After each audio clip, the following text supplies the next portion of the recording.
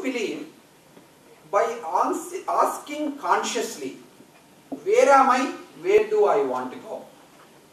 You know, and recognizing in the beginning, when I am at a younger age, I might go for something what other people wanted me to go to, what our parents, what our society or what our community gives value.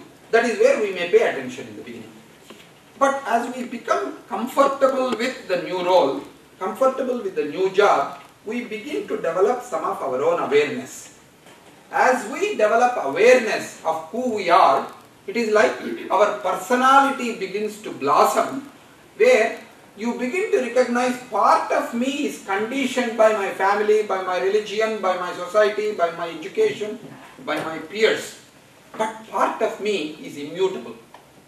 And that part of being, that actually is the ground of who you are, you know, to a certain extent, that is what you call true being. Sometimes I call that as in a funny way, wherever you go, you keep manifesting that being. Only thing is, everybody else sees that unique being. Only you are the one who is invisible to that particular awareness. That's what I call Prasad keeps on prasading. Whether I am in a one-on-one coaching, whether I am in a classroom, whether I am actually with a coachee or whether I am with my family, there is a unique way I relate to each other.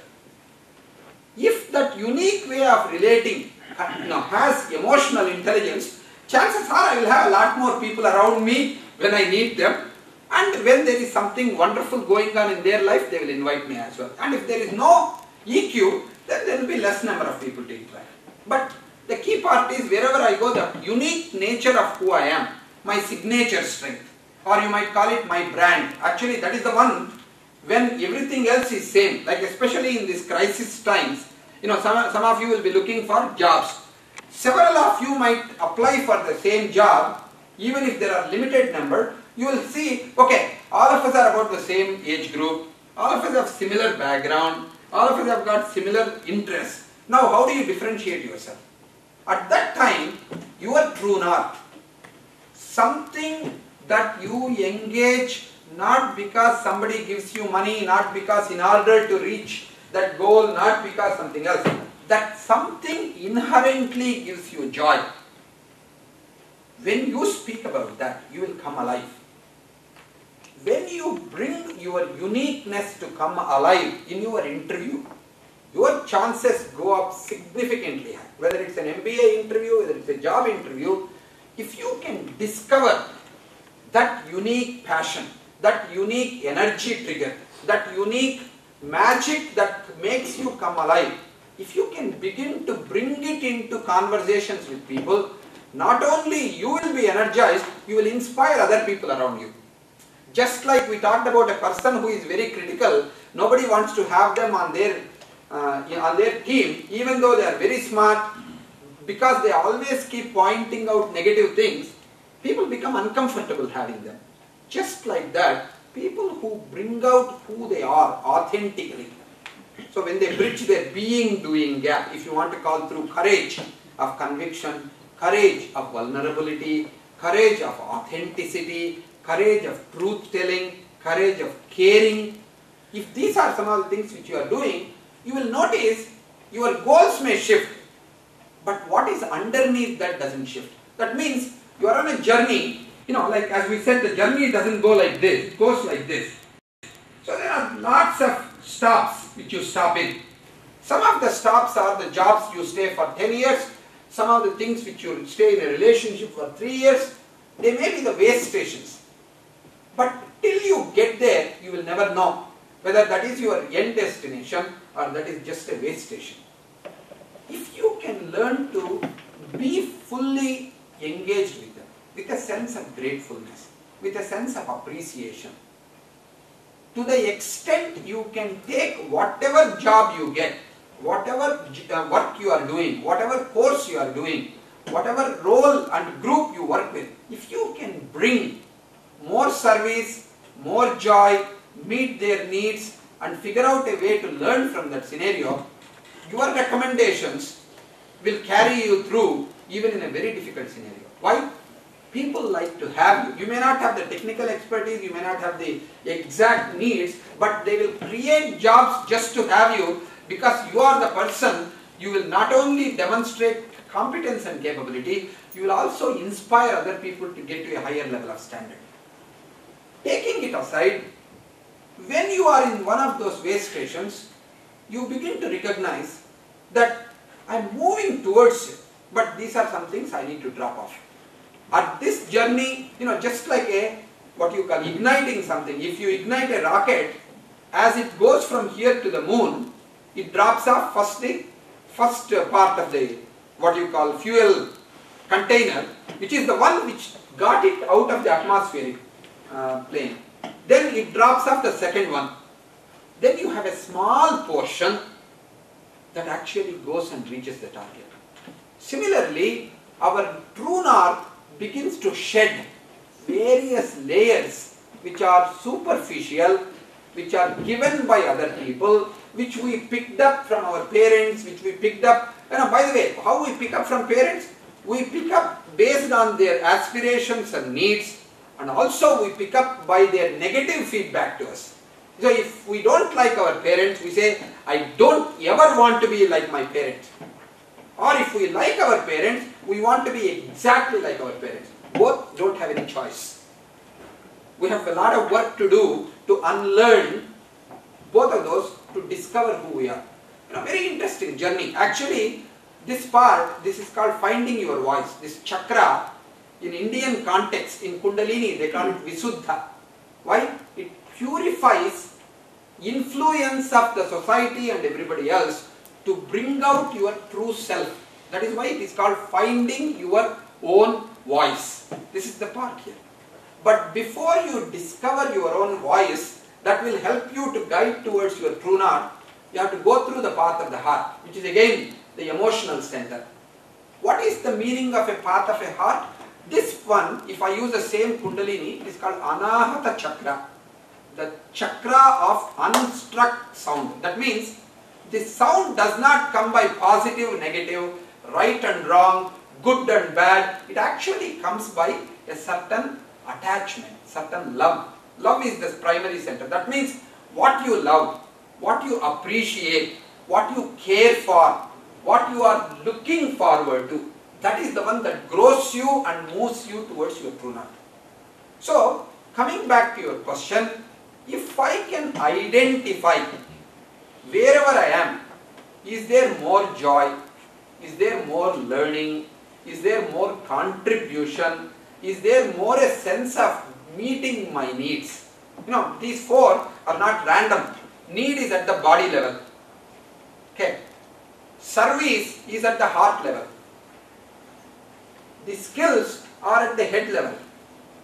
The joy is at the happiness or a spirit level.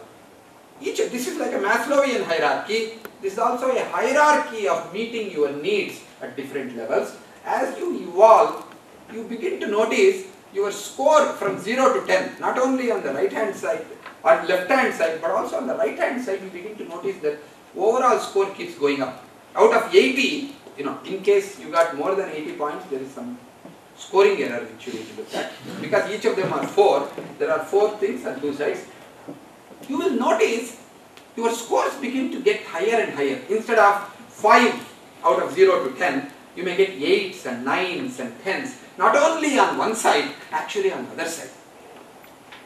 What it means is, as the scores become higher and higher, you will notice there is no place to go to. It's actually a place to come from.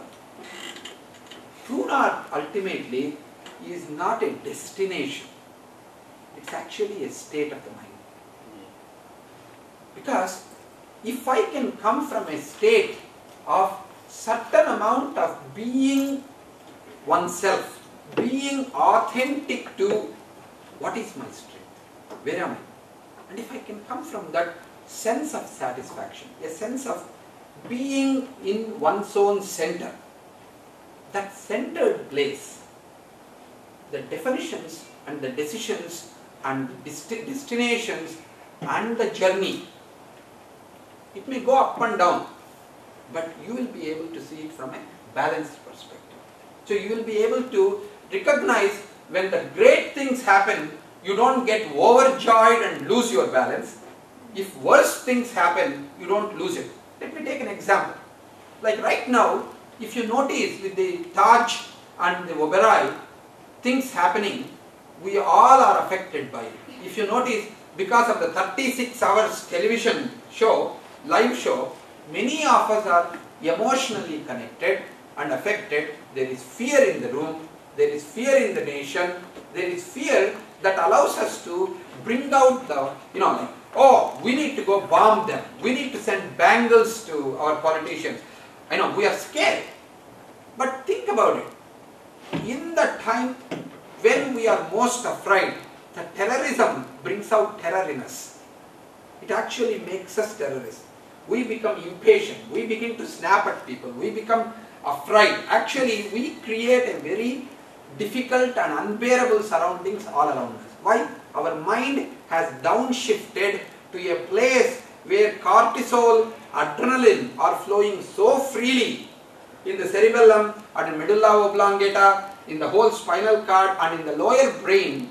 We are actually operating from this autopilot so much. All the blood is going to extremities and protecting your stomach, that there is nothing left for brain to think. You know that much of the brain, actually the blood flow and much of the oxygen goes to the brain.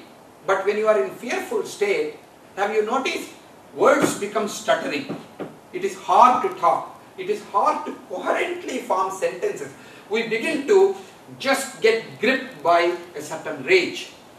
In that particular stage, the victim becomes a perpetrator. Have you ever noticed, in psychological sense, many of us who are victims of some damage, we continue to perpetuate it? That's what happens when we become most afraid.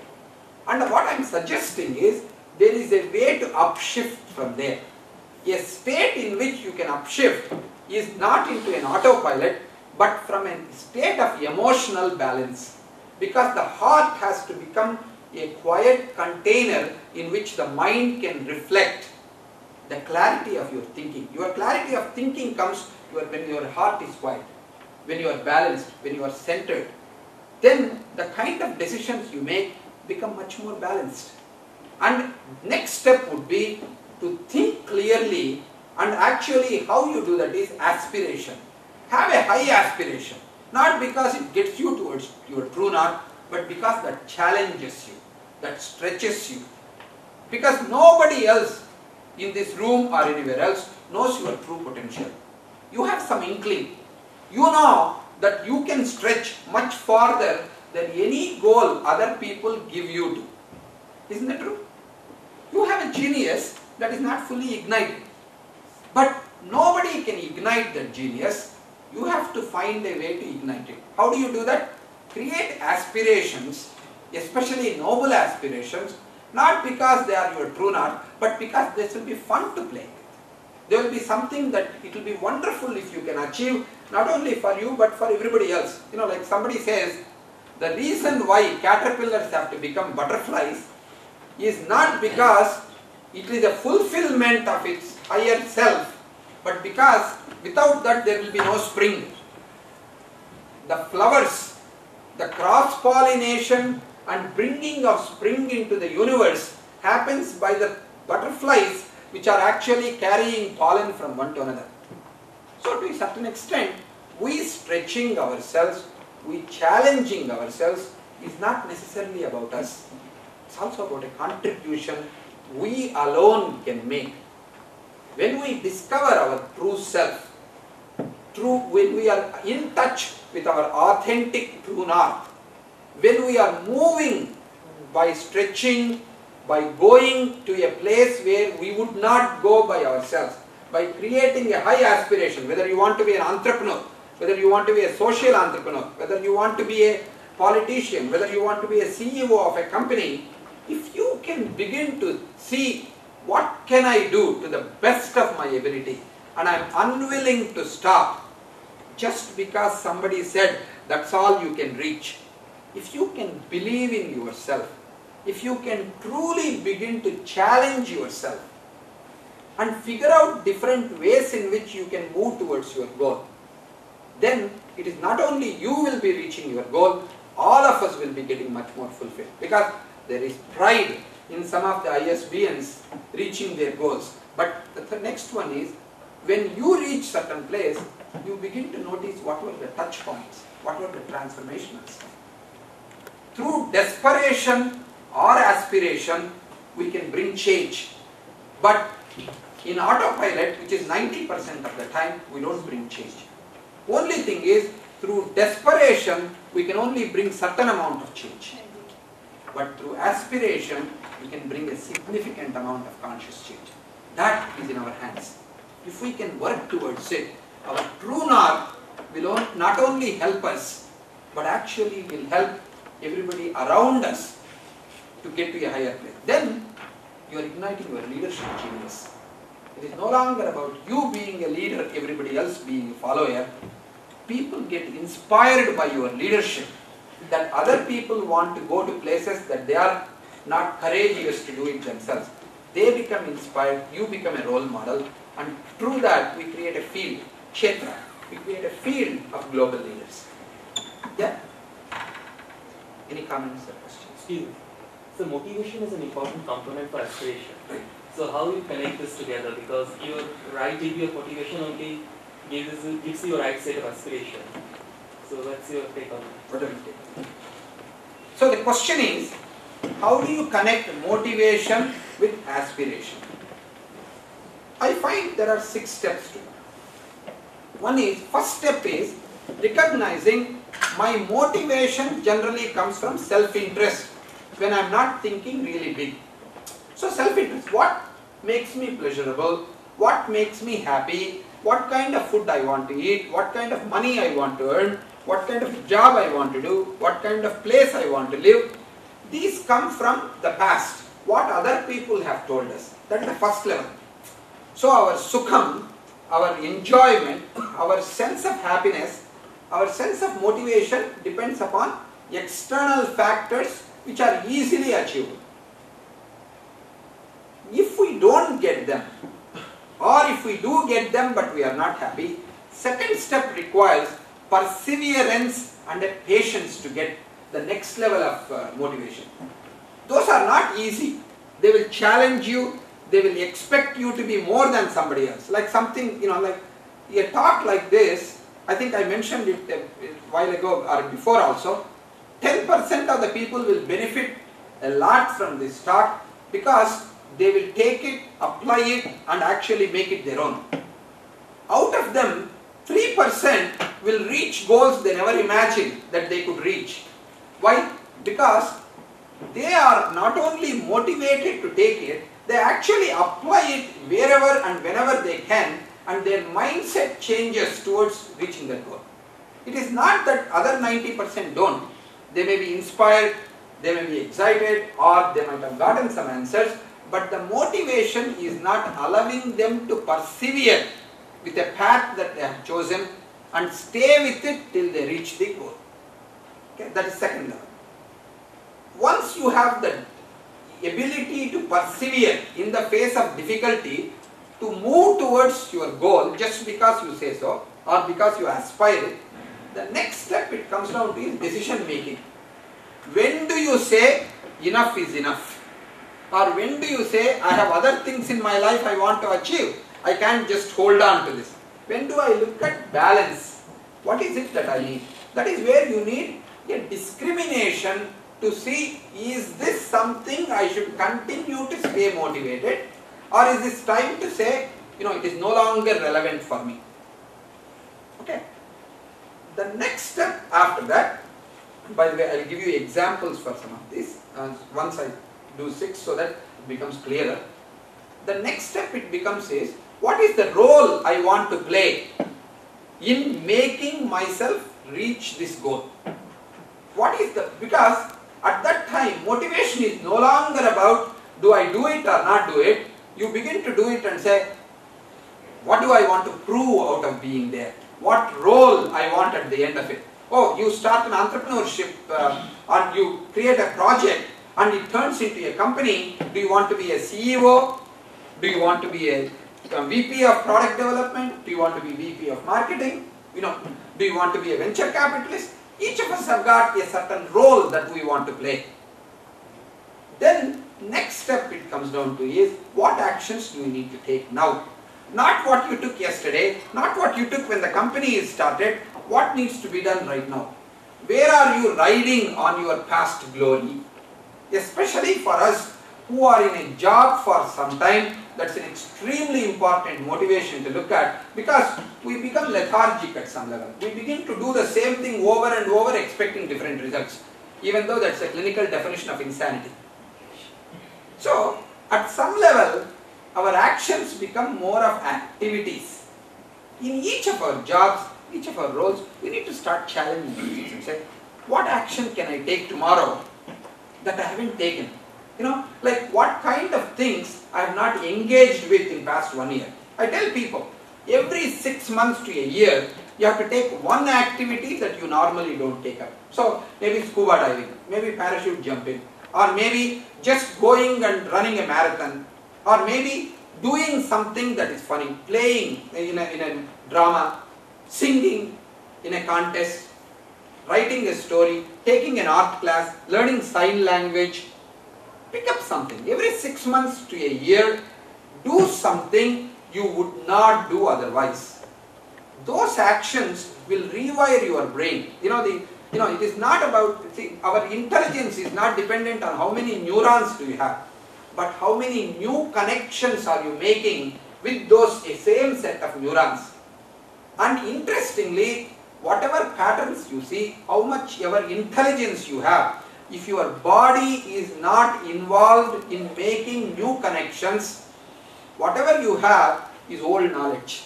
Your awareness will increase, your capability will increase if you can actually engage in an activity which allows you to make new connections with your brain. And the last one, out of all this, gain perspective. If I were to be CEO of this company, what would I be aspiring? If I were to be actually the president of this country, what would I aspire? There is a young group of people who came to the conference which I organized about a couple of months ago, Igniting the Genius. All these kids were like anywhere from 8 or 10 to 16. They were all part of what President Abdul Kalam created as a Lead 2020 project. They went through a 3-day or a 5-day workshop, and they came here and they were given 1 minute to say, where do they want to be? A gentleman whose hand somebody held to bring to this microphone, and then we find out, I want to be the first visually challenged president of India. I had tears in my eyes. He's 13 years or 14 years old, and this kid is aspiring to be a president of India. And there was a young girl, 10 years old, she comes in and says, I want to be not only the best dancer in my field, I want to be the best administrative officer. Okay? And interestingly, it is not like they are just saying something that would be nice. When we were having dinner, this kid comes to me and says, you spoke about this conference. I didn't understand some of the details of it. But what I liked was, you spoke and you did A, B, C. How did it get to be that way? How can I speak like what you did? What are some of your, what you call key tips if I want to speak like this? If I want to be an administrative officer, I should be able to communicate very effectively. Now I found you can do effectively. I thought she just wanted a superficial answer. No. She kept going deeper. Next question. And then she goes and says, I don't have an email ID. Actually, I don't have a computer. But I want your card. I want your email ID. And I want you to remember me. This is my name. And I am the person who said this one. One of these days I am going to send you an email. I want you to reply to me because I need your help. What was amazing was, this young girl, who is not even out of, not even a teenager probably, she had not just a courage, she had a conviction, she had a perspective, and she is looking for a pathway. her perspective, her actions, the role, the decision making or discrimination, and her persistence and her motivation are all right. My sense is, we look at motivation as first level motivation, which is mostly superficial, which is needed. Until we go through that motivation, we may never get to it. But at that time, we stop asking questions. We become very satisfied with what we got. I am recommending, if you want to become global leaders, if you want to become extraordinary human beings who can achieve your true north in an emotionally intelligent way, I recommend, don't stop at the first problem. Don't stop at the second problem. Don't stop at the third problem. Begin to look at it and say, how do I reframe this problem? Whom do I need to get help? How do I actually approach this? What is it that I am doing that I am hitting against the wall again and again and again? Who will give me a perspective? How do I actually take a different action that would get me a different kind of intelligence than that I have done? That probably less than 1% of the people do. But those are the people who actually bring inspiration and magic and show us all what we can be and who we can be if we truly ignite our genius to the fullest extent. Does it answer your question? Sometimes when you actually reach the true north, Yeah. you lose the north. You have to find a new north from that north. So how is that transition goes on, and how should one deal with that? The true north has something to do with your authenticity. That is number one. The second thing is, there are three parts which you need to know for true north. One is, it gives you direction when you are lost. It challenges you when you are smug. It inspires you when you are depressed. Anything that inspires you when you are truly down, when you think about it, anything that gives you direction when you are totally lost, anything that warns you, you are becoming arrogant, that is connected with your true north. It will keep changing. Ultimately, you will notice among various goals that you have, when I want to be, when I am 30, this is where I want to be, when I am 40, or when I am 60, or what I want to tell my grandkids, all of them will keep changing. Just like you said earlier, we don't know what we don't know till we experience it or till we come to know of it through any other perception or experience. But the moment you stop, like Wayne Gretzky is quoted to have said, 100% of the shots I don't take never make it to the goal. It's a simple thing. Whatever I stop attempting, whatever I let my fear stop me, whatever I let my old experience stop me, you might have failed 20 times. But 21st time you may be about to win. But if you give up, you are a loser. This happens a lot in Las Vegas. Like many times in slot machines, people keep on putting some coins. They keep on trying. Obviously the house is always going to win majority of the time. I know all these people who actually kind of give money and drinks, they keep watching. Especially after you get frustrated. After not getting, let us say you lost $20 or $30 or $50, but you didn't get anything, you go away. They know there is a jackpot waiting to happen. There is a big payout waiting to happen. They just come in and put 1 quarter or 2 quarters or 3 quarters and they get a big money. Then you beat yourself up. I should have actually stayed with it. Have you ever noticed many times right after we give up is when the payout comes and we are the one who lost out? In life, it doesn't depend upon how many tries you have made. It only depends, are you still in the game? Are you still trying? Or have you given up? The moment we have given up, only thing we have given up is our ability to be a leader. Our ability to get what we want. Rest of it will be fine. There will be nothing wrong. Everything will be fine. Except that you have given up your right to get to where you want to get to. But one thing which is very interesting is, in this journey, you can take up exactly where you left off, as long as you don't have scar tissue. But sometimes we take our old experiences and old failures, make it into a drama. We create a story around it and we become a victim. That is what is called learned helplessness. We need to let go of the failures. Learn from your failures, let go of the failures and move on with whatever you have learned. Keep trying. Because great leaders don't achieve success not while you are just doing something. You know, there is a story, a gentleman, a Orissa secretary, additional secretary. I was doing some non-profit work with a Bhagavatula Charitable Trust. I was coming from a place called Haripuram and then into Visakhapatnam. It was like really bumpy set of roads and all of them. And then there was a gentleman who was a secretary before and he was sitting in and he was talking to me. I was like sleeping and waking up, sleeping because the whole day I spent in the village and suddenly something attracted my attention. What he was saying was, there was a priest who came in from United States. He was some Christian evangelical person who came in and it seems he worked with some Oriya Adivasis or some of them and he was sent there to convert into Christianity.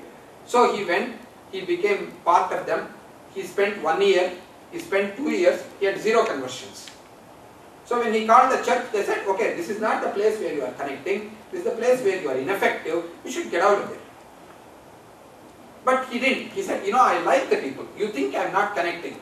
I really feel close to these people. Please give me 1 more year. He stayed back for 1 more year. Then they said, your 3 years, your mission is over. Why don't you just come back? He said, no, I am going to stay there.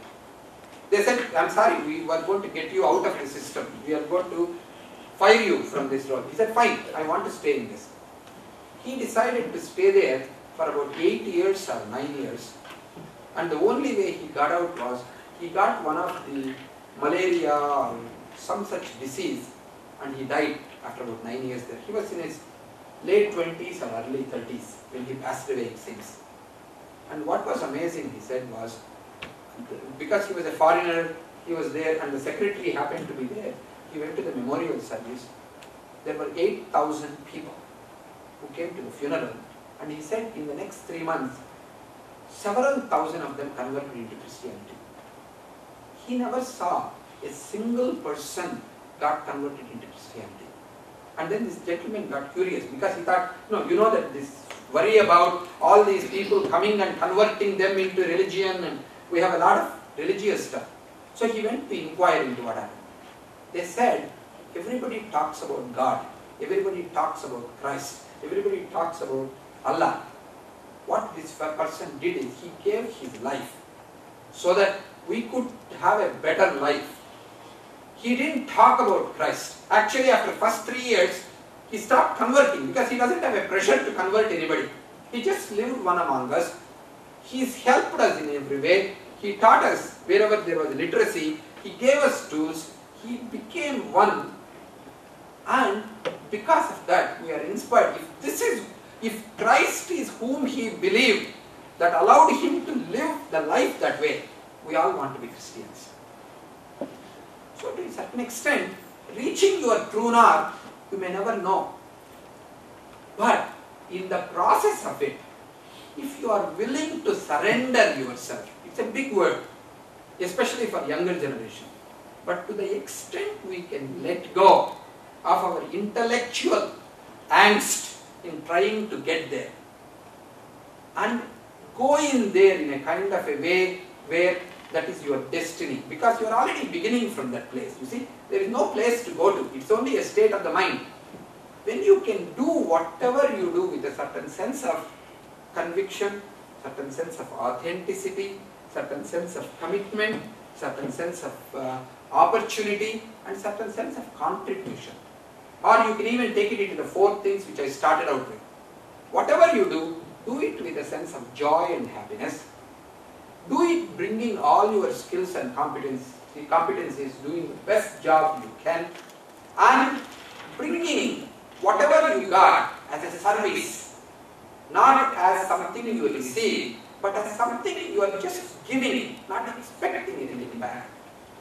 And 4th, look at it like whatever you are doing is meeting your needs. If you can do that, and if the right hand column balances it out from the other people's perspective, chances are you are not reaching the true north. You are living your true north. At that time, we can say we have lived a fulfilling life. To a certain extent, that is something that gets missing. When we become very busy, we become caught up with the job. Nothing wrong with it. We have to do the job with the fullest extent. But do it with a certain sense of joy, certain sense of commitment, certain sense of service, certain sense of meeting the needs to the fullest extent. I have a feeling wherever you go, doors will open. Where there were no doors before, people will call you and ask you to join their jobs and their companies. Why? Because what you bring is something that is missing in 90% of the people. They may have degrees, they may have qualifications, they may have age, they may have looks, they may have everything else. But the sense of contribution to the fullest extent, when you bring, you are a global leader, no matter which country you go, what role you take, you will raise to the top. That's what I am seeing.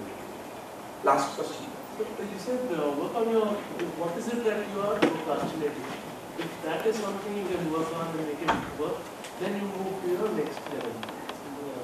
Now, the point is, how do you distinguish? Probably that is something which really you didn't want to get there at all. That's why you're procrastinating.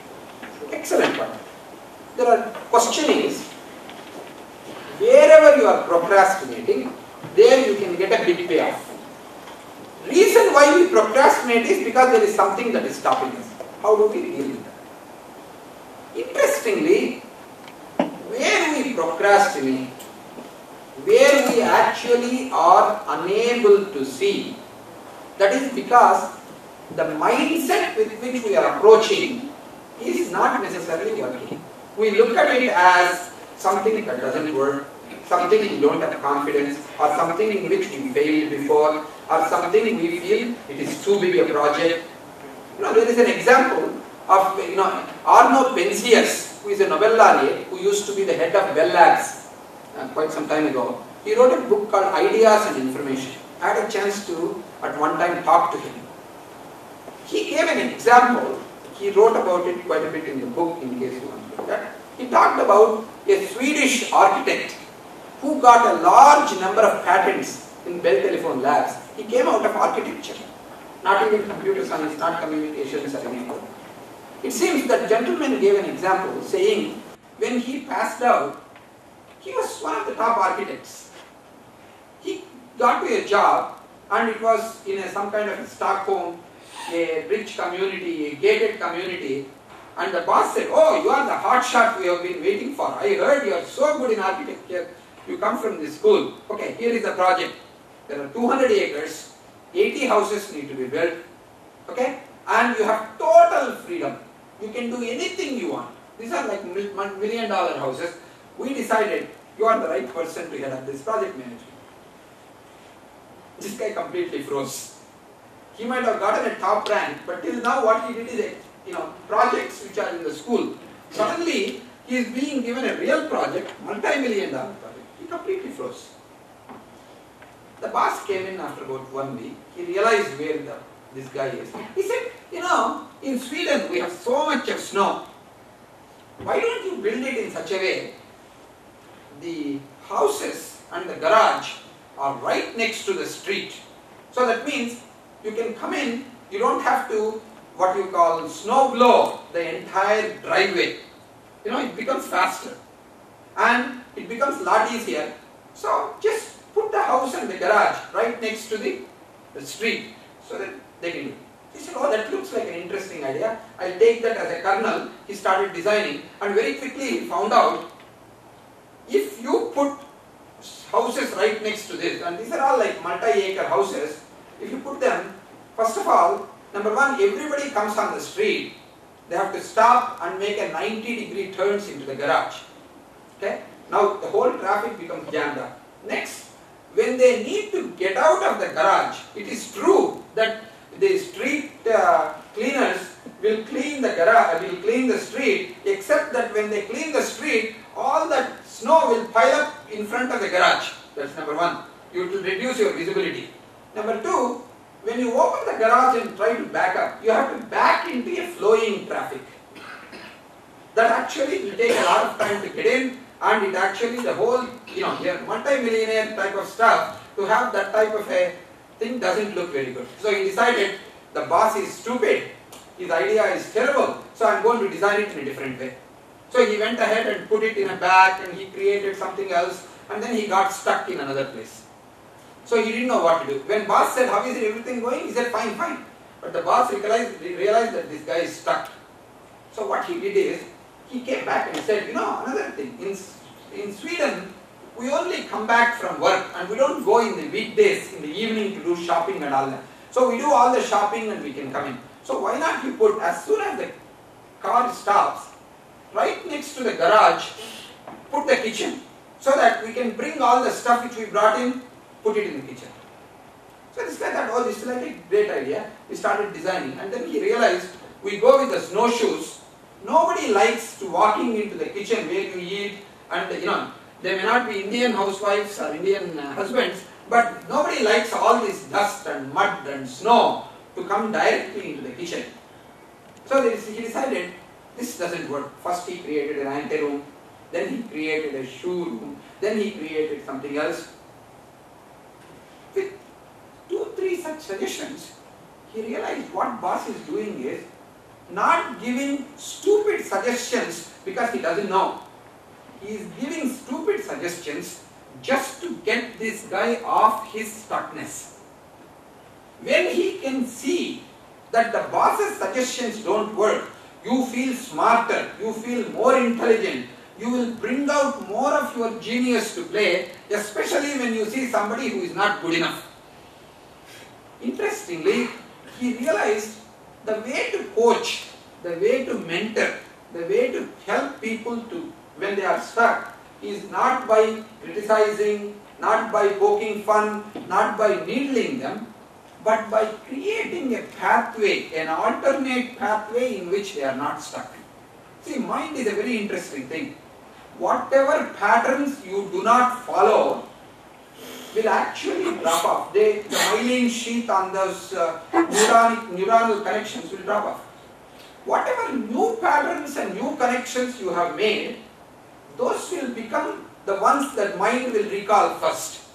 It is just like a path. When you are going from here to your student housing, if you go on the grass, if all of you walk on a path, suddenly the grass will die and you will create a path. Now there is a new student village comes in, and you stop using this particular path, you come from another path. What happens to the old path? The grass grows, other path creates. Mind works exactly that way. So the way to deal with wherever you are stuck is not focusing on where you are stuck, but focusing on where you have still freedom to explore and think and do that. Just to complete this fellow's story, I was told that this fellow completed the entire design of the condominium or a housing complex in the shortest possible time, while he thought he was actually bumbling along his way. The boss knows because he trusted the genius of this kid more than the kid trusted in himself. So, this is a collaborative process, it's a co-leader process. When you are in teams with other people, whether it's a work team or a student team or something else, whether you like them or not, if you can figure out a way to add value to somebody, especially where they need help, not laughing at them, making fun of them or doing something, if you can genuinely, authentically help them to get off their stuckness, that is the greatest gift you can give. Why? Because that is where most of our energy gets lost. We try to pretend like we don't have any stuckness. We try to hide behind our efficiency instead of dealing with all the stuckness that we have. It is like this. If you have air conditioning to this one, and you are cooling down because outside is 40 degrees, but you left the door open. If this is exposed to, let us say, outside, it doesn't matter how much you crank up the air conditioning here, till you close the door, the temperature doesn't cool here, right? Just like that. that stuckness we have is like the doors that are left open. We can keep doing micro adjustments in the temperature and working with where we have, but till we learn to recognize where is that we are getting the cold air, our behind is completely open, emperor has no clothes. When we recognize and work with it, with the help of somebody else, because other people see our back, we don't see it. But mostly, when we see somebody with a bare back, what do? Kick them. But instead of that, if you can serve them when they most vulnerable are at, that creates the foundation for deeper friendship. Deeper friendship. That is what I mean by bringing joy to others. That's what I mean by using your skills in a way that can serve the emotionally intelligent skills. That is where you can serve them where they didn't even know they needed service. Meeting the needs when they didn't even know they have certain needs. Majority of us in the area of emotional intelligence, in the area of spiritual intelligence, we are all infants. Our intelligence in the IQ domain is extremely high. Otherwise, we wouldn't be sitting in this room. We will not be working in or studying in this institution. Our IQs, there are no questions. Can we use the IQs to develop the EQs and also our SQs to some extent? To the extent we can do, we can create an extraordinarily powerful leadership field where it is no longer about a 1 or 2 or 3 people doing very well when they get out of this institution. We will see the entire batches of students doing extraordinarily well.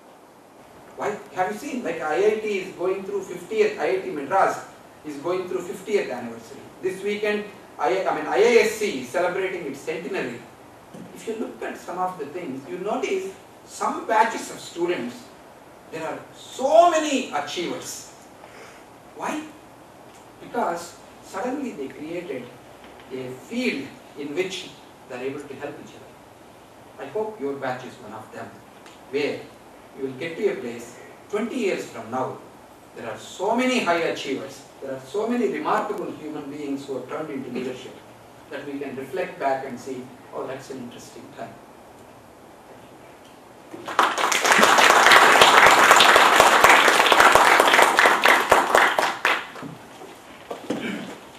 On behalf of all present here, I would like to thank you, Prasad, for this enlightenment. I just wanted to share a small story. I sailed on many ships, and I was sailing when GPS was not available. So we used to start off from the port, and all the ships used to head in the same direction. But we were always taught to set our course with the help of stars. And we, despite the storms, despite the currents, we reached our destination. Similarly at ISB, we soon will be leaving, and we seem to be heading in the same direction. But I hope with your advice, we'll be able to find our true north and find our destination. Thank you. And we are also running a small competition where we are asking you to define what leadership means to you. I think today's lecture will help us put those things in 250 words. And it will also help to synthesize what we learned today. And if it is a good entry, you might even win an iPod.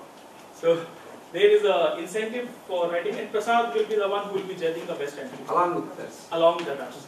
So we have time till Monday. We will look forward to see more entries coming. Thank you.